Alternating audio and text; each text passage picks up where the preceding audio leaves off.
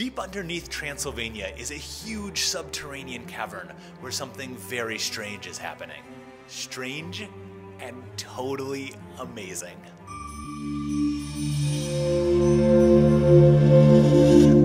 It's hard to understate the historical value of salt. Wars were fought over it. People founded entire cities around it. At one point it was worth its weight in gold. But today it's commonplace, and this leaves salt mines in a weird place. You're left with this huge cavernous space that you're not sure what to do with. Well, in Transylvania and Romania, they decided to do something incredible with their salt mine. It looks like this.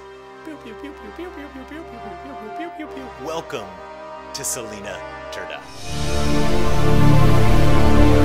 Tourists enter the mine through a centuries-old vertical shaft, and as they descend, it's like they're going into some sort of futuristic subterranean world that had to be built after a great apocalypse and we're restarting humanity underground. It has this kind of Blade Runner, mole people thing going on. And what do you find in this futuristic landscape? Well, at about 140 feet below the surface, you'll find mini golf, ping pong, basketball hoops, bowling. There's a 100-person amphitheater in there. You enter this vast, enormous space, and at the bottom of it, there is a salt lake with an island of salt piled up in the middle where you can go and rent a rowboat and row out to that little island. And then next to that, there is a giant Ferris wheel that's lit up and spinning, and it's all happening deep underground in Transylvania. What they've done is taken this mine and turned it into a museum of the history of mining, but really it's a sort of general purpose theme park with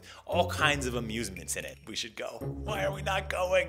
Subscribe here and watch more videos here.